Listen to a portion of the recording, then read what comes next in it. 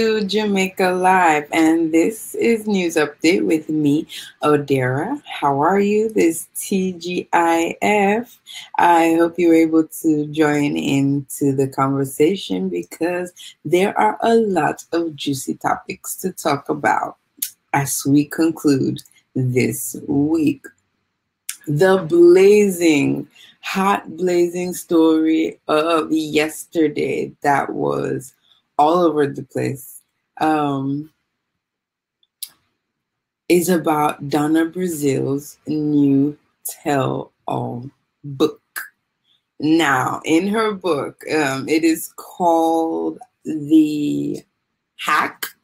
It's called Hacks, the inside story of the break-ins and breakdowns that put Donald Trump in the White House. Now, according to this book, and according to the excerpt of the book that was published online on political news outlet, the Democratic National Party, the DNC,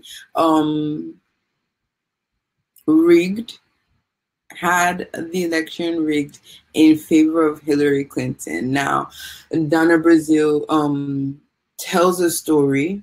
The excerpt in Politico, it's a very long article. It tells a story of how, first of all, she had promised candidate Bernie Sanders that she would investigate if there was any wrongdoings, if there was any shady dealings between the Democratic Party and the Hillary campaign. And of course, Donna Brazile is the former interim chairwoman of the Democratic National Committee.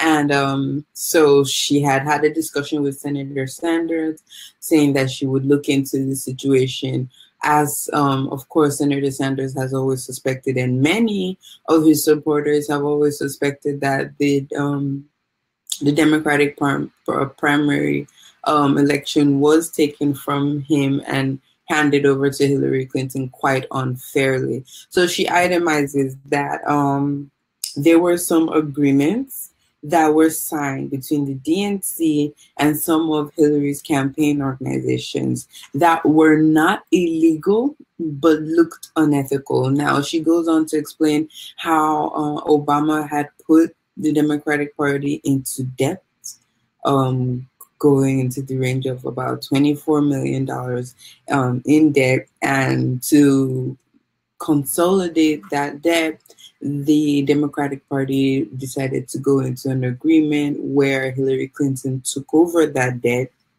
and, of course, had all the reins of power of how processes in the Democratic Party were going to go on before even her nomination as the Democratic Party candidate. Now, this is a big revelation for everyone, and it seems she has thrown the Democratic Party under the bus.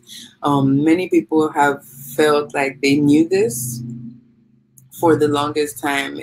Even Senator Elizabeth Warren, in an interview with CNN, she was asked outrightly if she believed that it was rigged in favor of Hillary, and she said outrightly yes, meaning that there was numerous counts of foul play, albeit not particularly illegal, just unethical, and probably just plain unfair for Bernie Sanders. Now, for those that may not have followed the election, Bernie Sanders is an independent senator who joined the Democratic Party to run under their ticket for the presidential election. Now, on the West Coast, Senator Sanders is very popular. And in fact, amongst many millennials, Senator Sanders was very popular, and he seemed like a clear-cut win for them, especially in the political climate that we were approaching leading up to the 2016 elections. Many millennials supported him, threw their support behind him. Hi, Stella. Nice of you to join us. Threw their support behind Bernie Sanders, and it was incredible. many people were particularly heartbroken when Bernie Sanders did not win the ticket. Some people felt offended when he actually threw his support behind Hillary Clinton, and everyone knew that something was up. It seemed rather fishy. So for Donna Brazile to come up with this book now, and this very telling excerpt, it does say a lot about how the DNC was operating, and it somehow puts credit on the fact that President Trump has been asking that Hillary be investigated.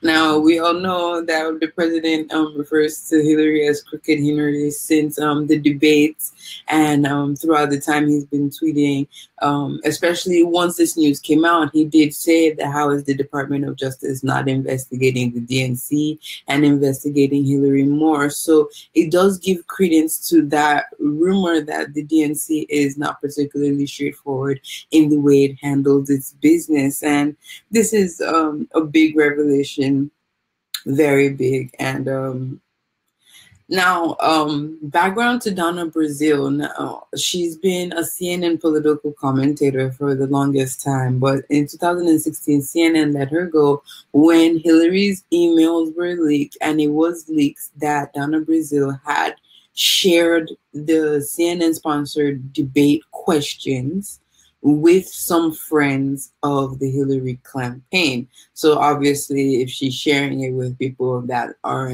in cahoots with Hillary, those people would have forwarded the questions to Hillary's campaign, and she would have been better prepared for that debate. So CNN fired her, severed ties with her after that. It was quite embarrassing to know.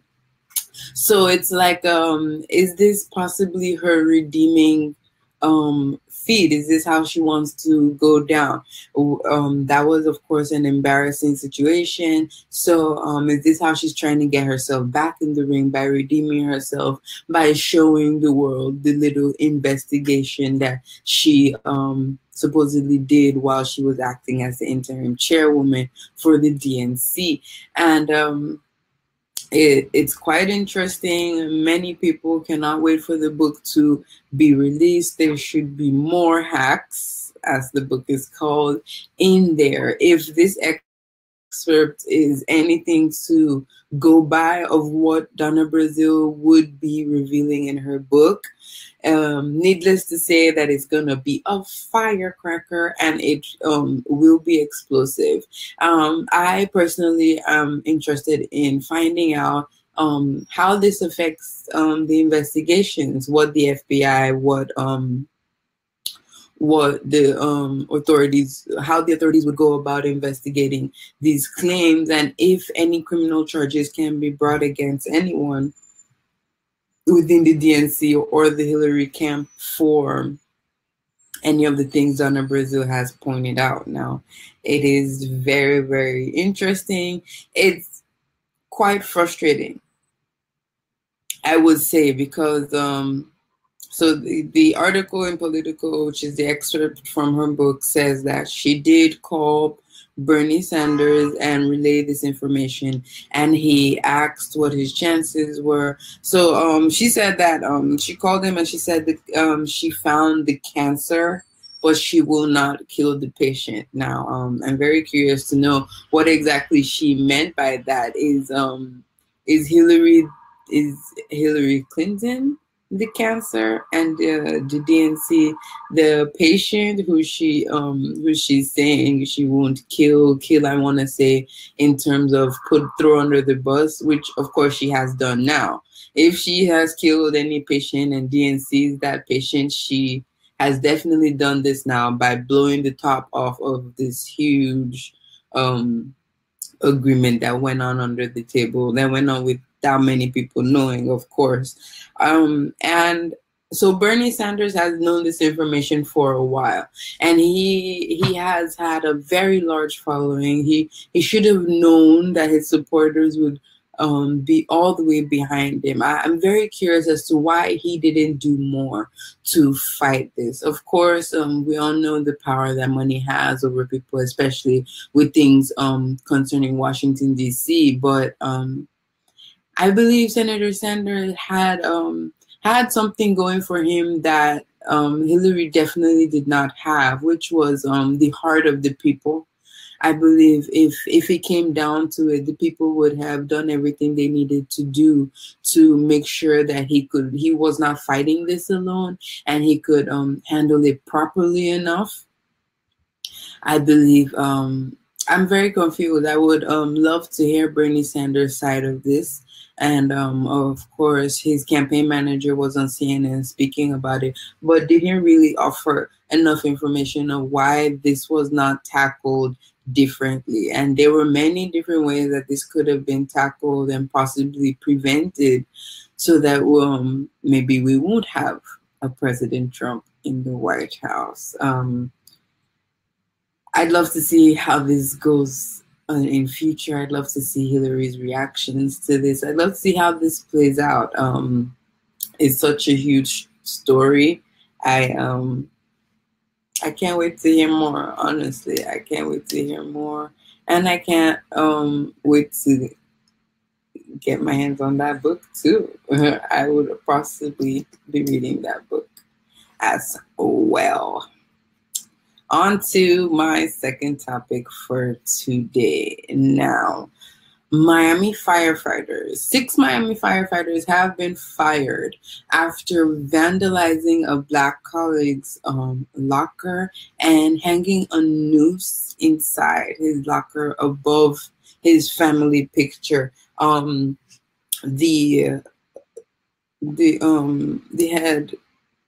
chief in charge of that firehouse said that the incident was of a sexually explicit and racially offensive conduct, and it's worrisome. Now we know the great work that firefighters put into their job. We know that they go out there, they're ready to fight fires, they're ready to save lives, put their lives on the line to help others. We know how much heart it takes, how much respect, honor, integrity goes into their profession. But to hear that these people that we respect so much, these people that we look up to in times of trouble and times of danger, these people that we basically depend on, would do this to their own colleague, a fellow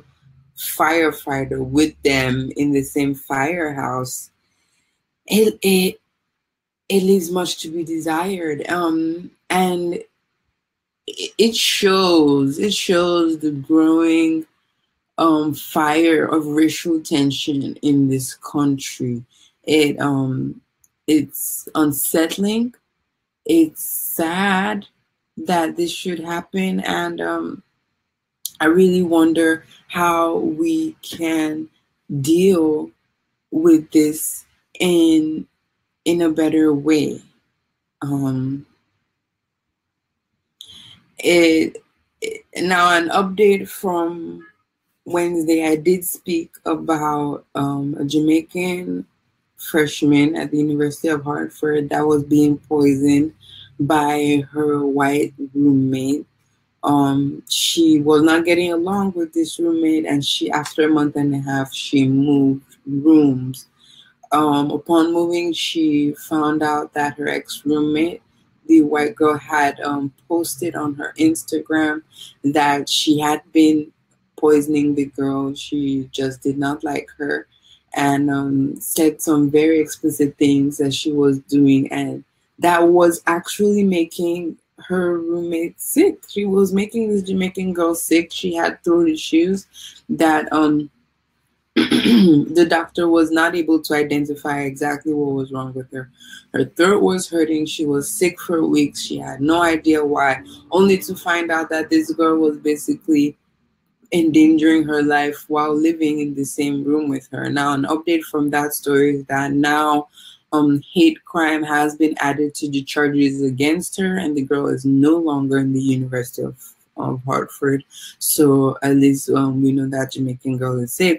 Now, why I'm mentioning this is because of how often we are now hearing about racially motivated I want to say bullying. I want to call it bullying because they're not direct attacks, but they're racially motivated bullying. And I'm wondering what's causing this in our society today, and what's causing it in such rapid succession, like one after the other. Also this morning, there was a report that a former New Jersey police chief has been charged with hate crimes. They said there were many complaints filed against him while he was a police chief, that he used to use racially unacceptable language for suspects that they arrested, and he used racial slurs at will and treated African Americans differently. Many there reports that his colleagues were down of him complaining about Black people, going as far as comparing them to ISIS and saying that they were a problem. And it says a lot that people in positions of power, people at positions where we are supposed to respect completely, where we're supposed to depend on, especially for safety, are behaving in this manner. And it says a lot about our country, where young teenagers in college would also be subject to this type of behavior and this type of thinking. And I really wonder what more needs to be done that we no longer need this. And of course, it seems like it's medicine after death, because the people that we're talking about are basically adults. Even the 18-year-old freshman in University of Hartford, if you're in college, you're basically an adult. And firefighters or policemen, they're definitely more than adults. So if this is the type of behavior that adults are having in 2017, what can we say about the children that they are raising? What can we say about the generations coming up? What image, what example is it setting for everyone around them? It's scary to think that this is the America of now, that there's such a large racial divide. Of course, the racial discrepancy has been there, but for there to be such a large racial divide that people are now openly showing their racial intolerance, it says a lot about the state of the country, and it is very scary, very worrisome, and think can be done about it soon. I hope that it's something that can be fixed. I really don't I really wonder about the ways that it can be fixed. Race is a big issue in this race is a big issue in this country. It's something that we've always had to deal with in America, and every day, instead of getting better, it seems like it's getting worse. There were reports of more of a White Lives Matter protest this week down south, and things got out of hand when they came across an interracial couple. And everywhere around America, you just hear of people showing their hate more and more, and it's very sad. It does worry me about the state of the nation, about the future of the nation, about where we're headed from here, and how this can be curtailed and possibly helped, because racial hate is unnecessary. In this day and age, where there are larger issues that we have to deal with in the world, you would think that racism and racial intolerance should be the last thing on everyone's mind. What should be on our minds is bringing the world together to peace. Not dealing with your colleagues trying to poison you, or basically bullying you by hanging a noose. Now, to understand better, in case you don't understand exactly what that means, a noose is what was used during slavery to hang slaves.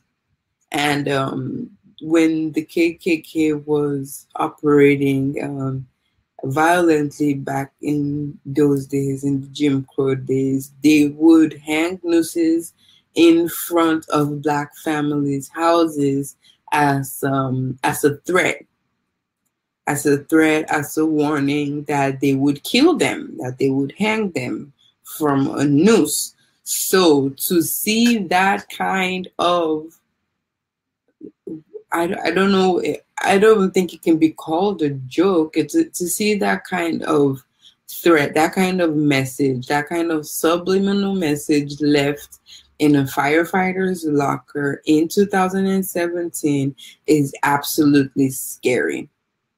And it is not something I want to hear more about ever. It's disgusting, and I'm very, very happy that those firefighters involved were fired for it, and more investigations are being done into that. The chief of that firehouse said that they're racially diverse and that sort of behavior will not be tolerated. So they're really going to the furthest extent of the law to handle this situation. And I do hope it gets handled. But more than getting handled, I do hope that whatever issues get sorted out, like whatever would motivate someone to think of such a thing, to even think of that. And the picture of the firefighters that were fired was released, and it's interesting to know that one of them is actually Black. I found that very interesting, and I can't even think of an explanation as to why a fellow Black person would see his white colleagues trying to leave a noose in someone's locker and be okay with that. Why would grown men anyway be okay with vandalizing someone's locker and drawing a penis on his wife's face? Like, grown men behaving this way, it's so worrisome. I don't want to say like, were they bored? Like, were there not enough fires for them to put out? It seems insensitive to say, but what would cause them to use their free time to behave in this manner? It's really inexplicable, but I'm very happy that it is being handled, and I hope to hear more about how that's being handled very soon. On to my next topic. In Ghana, a 15-year-old boy graduated from high school and decided to develop an app to help data users in Africa with their issues of internet data wastage. Now, for those that are not familiar with the kind of mobile data we have to deal with in Africa, I will give you some background. It sucks. It is the worst internet on the face of the earth. It is the slowest bandwidth, the slowest MKB, everything. It is the worst. To make it any better, to get it at least to standard internet, to get it at least to the standard of internet, like the most basic standard you can find in the US, would be super expensive. In Africa, it's unfair. It's very unfair, and especially as Africa is getting more and more mobile, you know, you would think that it should be more accessible. So you see even villagers in villages with mobile phones that are have internet access, but they have to pay so much just to connect to the internet. And so that was the thinking of this boy. Now he's 15 years old. He just graduated from high school. He's waiting for his exam results.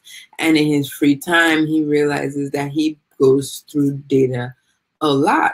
And this is not somebody that, of course, many young people do not have the opportunity to work in Africa. So he was trying to manage his data better, especially since he was basically on holiday, and he realized that he kept burning out of it fast.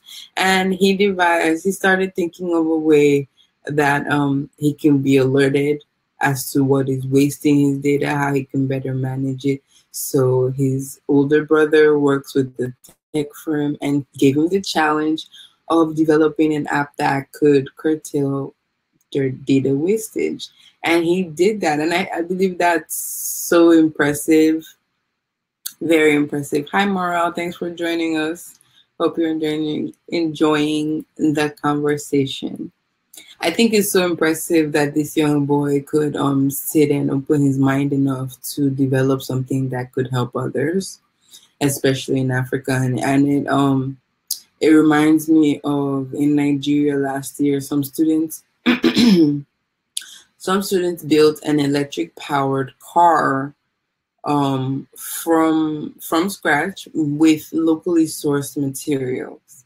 Now, you would know that, of course, pollution and dumping and waste is a big problem in Africa. So to be able to put that waste to good use and make a car, it's a very innovative idea, and could do wonders for the African nation. And for them to build a car with no help, that was very impressive. Also, earlier this year in May, there was a 14-year-old that graduated from college with a degree in physics.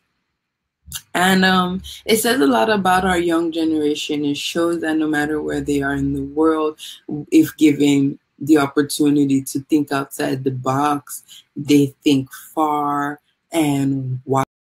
In Jamaica, there is a program that is in the second phase of development.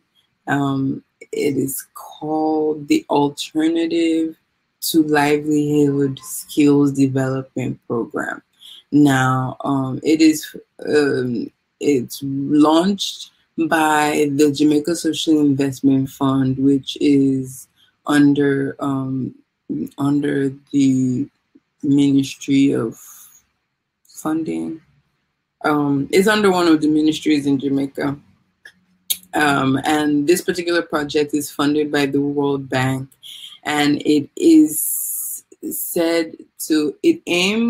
to train at least 400 Jamaican youth between the ages of 17 and 29 years old throughout the duration of the project. Now, it aims at giving them skills to in communications and everything you can think of that can have them empower themselves and find and develop possibly entrepreneurship opportunities for themselves, or maybe legitimate side hustles, things that they can use to make a living for themselves, especially as a way of turning them away from crime. And I think it's an amazing development for the Jamaicans, and it's very interesting for the Jamaican government to be a part of. And I believe the Jamaican government should support more projects like this and possibly make it as large as it can be to spread across all of Jamaica, because 400 youth is still little, considering the number of youths that are in gangs or in gang related violence or on the streets, not in school, not giving opportunities. The Jamaican government should look into having more programs like this where people are taken care of. And I believe African nations as well should have this sort of things where youths can invest their innovations in their energy, their clear thinking into something positive, where they can concentrate on developing themselves, and they're taking off the streets. I think that's really the most important thing. These children need to be taken off the streets, and not taken off the streets for the sake of being taken off the streets, but taken off the streets and put in places where they're serving meaning to their lives and to their community. So it's not a wasted effort. They're doing something that's going to positively affect their future and going to positively affect their community. And the Jamaican government, African governments should realize that when they invest in the youth, in children this way, it is always for the benefit of the greater good of the entire nation, of the entire community. One big thing that I know is a problem in Nigeria, our education system is basically whack. They do not invest enough in the education system, and at the end of every year, when they're trying to hire people, they complain that these graduates from college are not equipped with the skill. They don't have basic learning skills. And it's like, well, when you didn't properly fund the universities to give them that adequate training, how do you expect them to now graduate and have the skills that make them employable? So you see that more and more people have gone through school in Nigeria but are not employable because the state of the schools is horrible. It's substandard. It's not even up to any standard at all, and it's such a shame. Our governments need to know that investing in education, investing in skill development programs such as this one, is for the benefit of the whole country. And it really makes politicians' lives easier.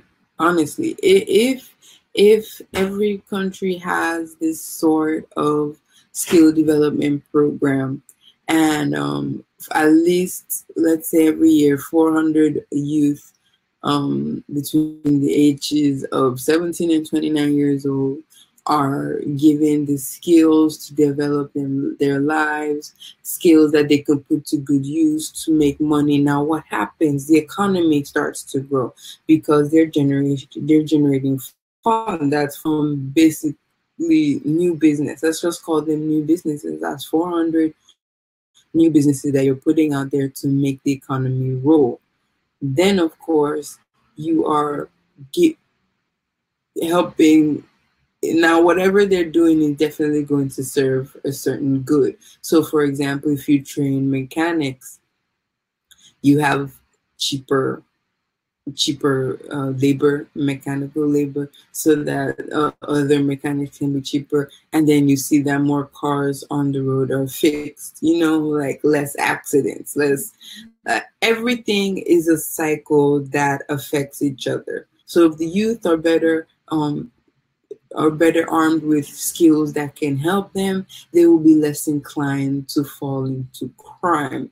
And I believe that's the most important one. Engaging youths that may not have had the opportunity to go to school or are not in school any longer and not doing anything, rather than give them the opportunity to fall into crime.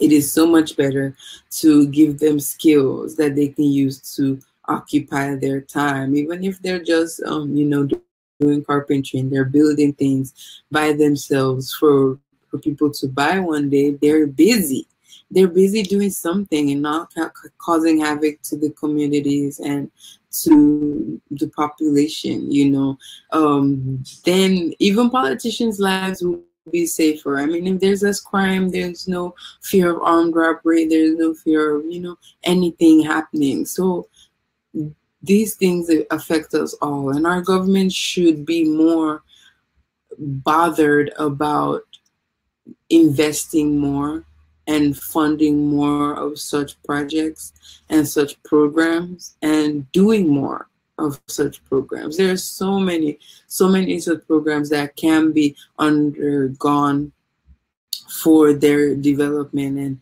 and can help push Jamaica forward, push Africa forward in many different ways. And these are things that we need to pay more attention to collectively as citizens of these Black nations that we hope one day would be able to stand on their own and do better. Because, you know, like I mentioned on Wednesday, I hate the fact that European countries have to always be involved in our countries. Whenever we're doing something, you always see that European country has some hand in it. If it's not the World Bank, it's IMF. If it's not IMF, it's UN. If it's not UN, it's Red Cross. You know, they're always doing something in our countries for us. And it's like we fought for independence. We said that we can stand independently. So why are we not independent? Why do we say we are independent, but we are not actually? Because we have the backing of these foreign funded organizations. When the hurricanes happened here in the US and Houston was affected and Florida was affected, I did not see any foreign organization raising funds for them. They were all US based, all the US government, all US, everything American was concerned about providing relief for those affected by the hurricanes. Came in to offer help or assistance or sort things out for the Americans handled it by themselves. So when will we get to that point where we have a crisis, which is youth unemployment, youth inactivity, youth basic miscreancy all over the place? We have a crisis, and when can we get to the point where we have a crisis and we can handle it by ourselves? It's like I said, it's still embarrassing that we have to depend on foreigners to help us get in line. So why then are we independent? And are we really independent if we have to have the World Bank fund everything? I don't know, my opinion. Moving on. So now this is a really funny one to me. It seemed interesting. Have you ever wanted to have you ever left a job and you wanted to like push things down or throw up all the papers, you know, just to let them know you're gone? That's what a Twitter employee did on he or she's last day of work.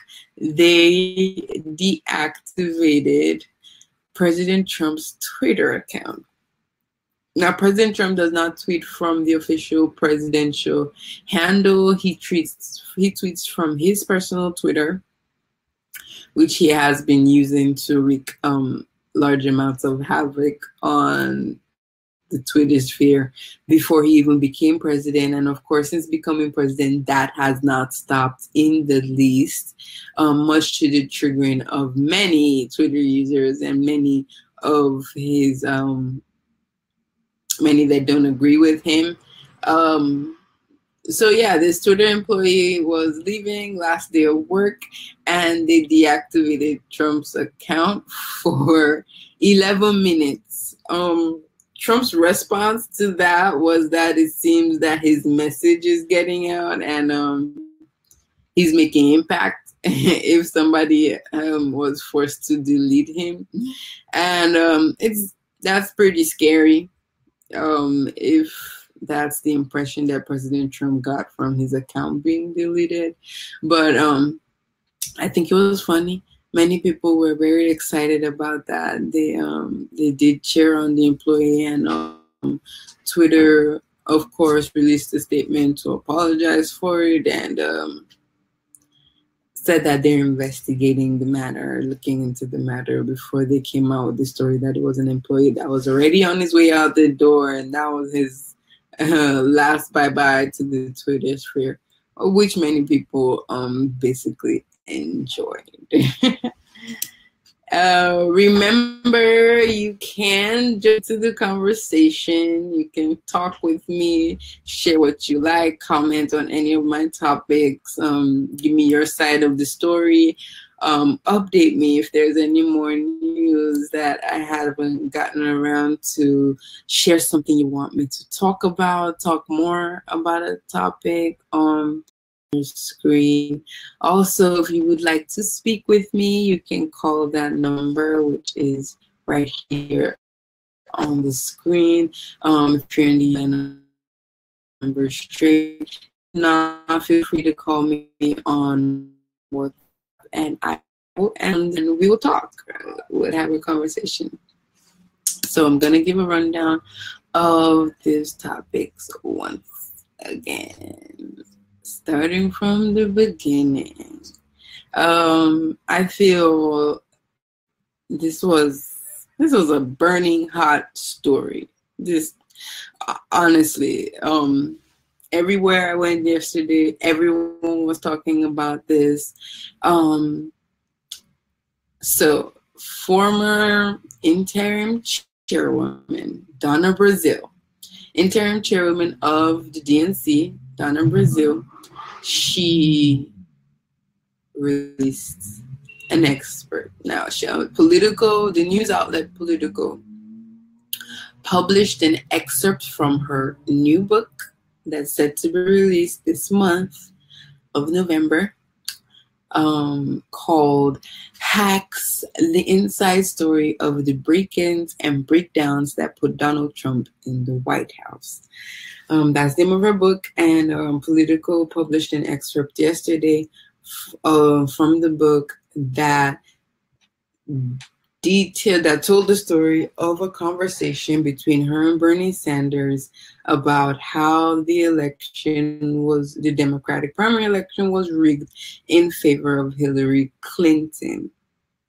Now, this is a big expose because, number one, she's so close to the Democratic Party that obviously this is valid information, and she gives context clues. She gives so much. She has the receipts. She throws everybody under the bus. She mentions how Obama left the party in debt. She mentions how basically Hillary's campaign was running the show. And this is an expert this is basically from the beginning of the article. She said, "Before I called Bernie Sanders, I lit a candle in my living room and put on some gospel music. I wanted to center myself for what I knew would be an emotional phone call."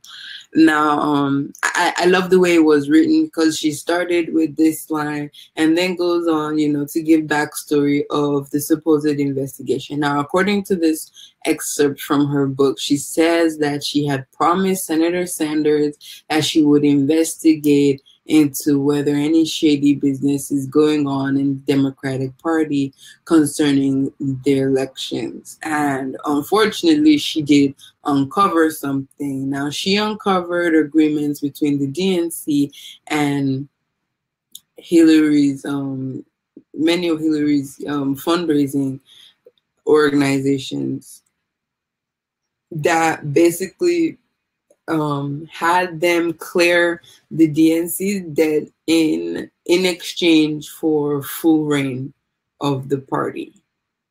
Now, this was a year before Hillary Clinton had even gotten the Democratic Party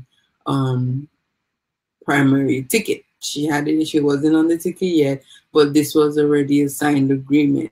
And Donna Brazile said that when she saw it, it definitely was not illegal, but it did seem unethical. And I would add, it was definitely unfair to Bernie Sanders to have him in the party like that when they knew that he basically stood no chance. Now, what was very interesting to me was that when she said she finally spoke to Bernie Sanders. She said, "I have found the cancer, but I will not kill the patient." Now, I would love to know more about what that statement means. So, is the cancer the agreement that they had been looking for, like some telltale sign that says, yes, these people are up to no good? And is the patient the DNC? Or is the patient Hillary Clinton? Like, those are some questions I want to ask. Hopefully in the book that is answered. I'm sure that there will be more uproar when the full book is finally published for to have. I know many people are pre-ordering it. And of course, President Donald Trump went to Twitter to he had kind of like an aha moment, like I was right, and tweeting asking how this was not being investigated. And I'm interested to know under what circumstances this can lead to a criminal investigation. I am not familiar particularly with the parameters under which the DNC is governed, but if Donna Brazile could say it was not illegal but definitely unethical, it does, put up a lot of warning bells, a lot of red flags going up on there. I'm also curious as to why Bernie Sanders knew this, and for the type of politician that he displayed himself to be. It seemed that this would have been an issue that he should have taken on more strongly, that he should have addressed more strongly when he had the chance. And number one, I'm actually surprised that he stuck with the Democratic Party. I would believe someone like Senator Sanders would set his standard and not join a party that he didn't too much trust to begin with, especially if he had already asked Donna Brazile to make some investigation into the situation. It showed that he barely had any trust for the party with which he wanted to run under. And that says a lot, that he still stayed, that he even threw support behind Hillary and all that. It's very unsettling, and there are a lot of questions that need to be answered. And I can't wait to hear everyone's reaction to this. Notably, the three major channels, ABC, NBC, CBS, did not cover this breaking news. Now, every other news station. Oh, I'm getting a call. Oops, someone is calling. Hello. Breaking news now. Every other news station. Oh, I'm getting a call. Someone is calling. Hello. Hello. Hello. Hi. Yeah, this is Madison again. Hi, Madison. How are you? Yeah, I just want to comment on this Bernie story of not responding. Bernie knew what was happening. He literally knew he had an unfair chance of getting the nomination. So why did he continue? Why did he take money from people knowing that he would not have gotten the nomination? Definitely. I mean, I personally have donated 3 times to the Bernie campaign. Okay. I invest for. I was shocked that he lost California because I spoke to people in California and I knew he had the support in California. So I was literally shocked when he lost California. And I'm one of those people who are angry with Bernie. I'm angry because Bernie just kind of just stayed with the Democratic Party and pretend nothing happened. Like, exactly. it doesn't make any fool.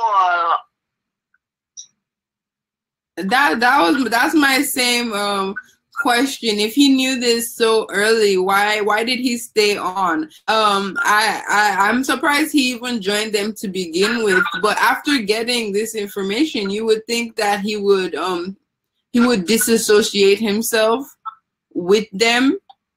I mean, we don't even hear him speak after this. This is massive. It's huge. It's the smoking gun. We all knew this had happened. We knew this. And Bernie's still not even speak. He's still quiet. Like, it doesn't make any sense. It do not make any sense to anybody. Nobody can literally make sense of what is happening. That he had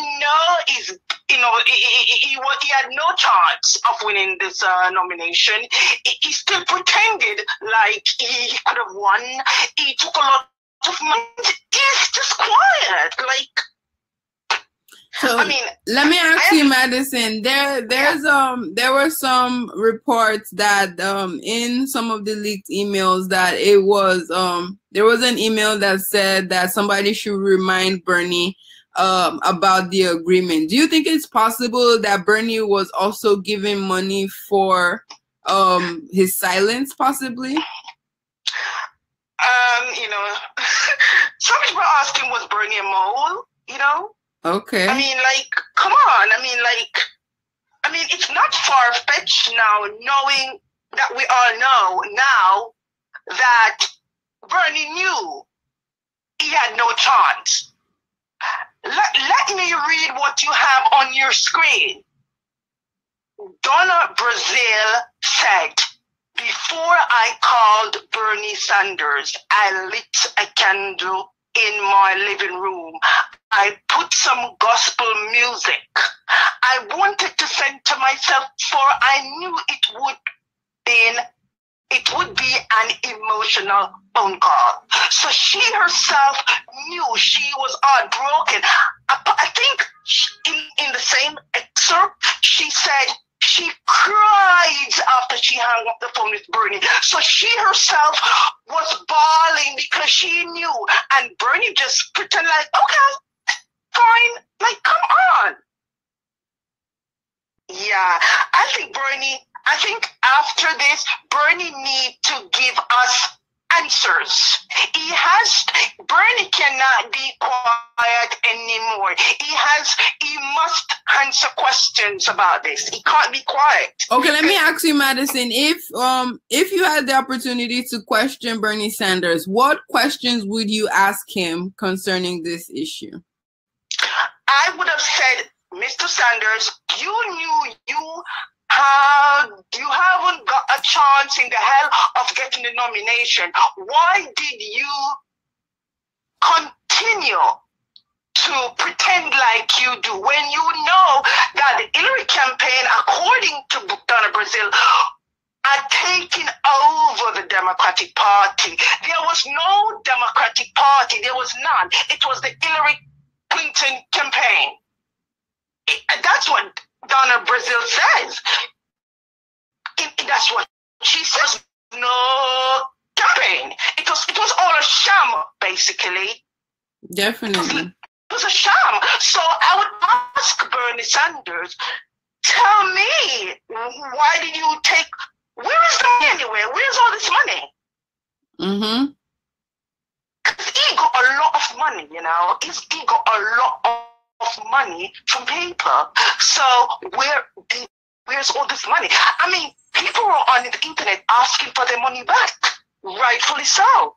Now people know that he knew that he had no chance in hell of winning the nomination. So, I mean, everybody would want at least $27 back, because apparently he got $27. That was the average he got from everybody. I mean, Bernie needs to speak up. He needs to come out. He needs to say something. He needs all the people who have given our heart and soul for this man. He owe us to speak out and say something. He cannot sit by and be quiet. Yeah, that's what I would say, basically. Thank you so much for your contribution. You seem very passionate about this. I'm glad that I had you on. Thank you so much. I couldn't wait to talk about this. Thank you. Thank you. Have a nice evening. Bye. Bye. Yeah. So, that was definitely a Bernie Sanders supporter, our frequent caller, Madison, and she seems pretty upset. Like I said, why would Bernie Sanders hear this? And given the type of politician he displayed himself as, it just seems uncharacteristic of him to remain silent, to take this sitting down. Like, he didn't strike us as a person that was inactive, and he had a very good policy lined out. He was someone you could basically see through. So it's unlike him, and I hope he does speak out. Like my listener said, I hope he does give the people some answers, because the people want to know. I hope he does give some answers, and I hope we are able to hear more about this story. I would also love to hear what Hillary would have to say about this as well. Moving on, a 15-year-old in Ghana developed an app to help data users in Africa with their issues of internet mobile data. Now, background on how mobile data is used in Africa. First of all, it sucks. It's horrible. It's the slowest, most expensive in the world in terms of internet, and it's no good whatsoever. And you find that when your mobile data is on, much of it goes to waste. So very innovative that this boy obviously seeing that his data was running out faster than it should have been, decided to develop an app that would help him monitor his data usage and stop him from wasting it at all. So it goes to what he needs it to go to. And this is very innovative for Africans. I'm sure many people would be interested in using it, and I'm sure it would help the way data is used in Africa, help the way data is managed in Africa, so we don't, many Africans don't end up spending so much money on data every month. Which brings me to a program that is in the second cycle of its run. Now, the Jamaica Social Investment Fund in Jamaica has launched the second cycle of this alternative livelihood skills program. Now, the program is supposed to train at least 400 Jamaican youths between the ages of 17 and 29 years old in many different skills, from cooking and engineering skills, communication, IT, tech skills, things that they can keep themselves busy with so that they stay out of trouble. Now, I believe, especially for youths like the 15-year-old in Ghana that developed this app, these sort of programs would help them develop their innovation more to better affect their communities and their nations, which of course are developing nations. If these youth are putting in their their skills that have become livelihoods back into the community, it will help where they're living, and it will be to their benefit. So I believe the Jamaican government should be involved in more of such projects, and many African governments as well should look into livelihood skill development programs just like this ones to keep youth off the street, better engaged, and to have their minds working on where it should be working at. And of course, my last topic for the day is that Trump's account was deleted. Now, a Twitter employee on their last day of work deleted Trump's account for 11 minutes and caused quite an uproar on Twitter. Twitter, of course, said that they were investigating. The letter apologized when they found out it was an employee that they could not fire because the person was already leaving. But it was quite interesting to know. So this has been a very wonderful session of Jamaica Live news update with me, Odera, your host. I hope you enjoyed it. Please keep in touch. Send me messages on WhatsApp. Comment on this video after it's been saved. You know, join the conversation even after it's ended. Feel free to send a message. Let me know what you want me to talk about on Monday next week coming up. We have a very special show coming up soon, so stay tuned for next week Friday. You don't want to miss it. Happy TGIF, everyone. I'm still Adara. Till next time. Bye.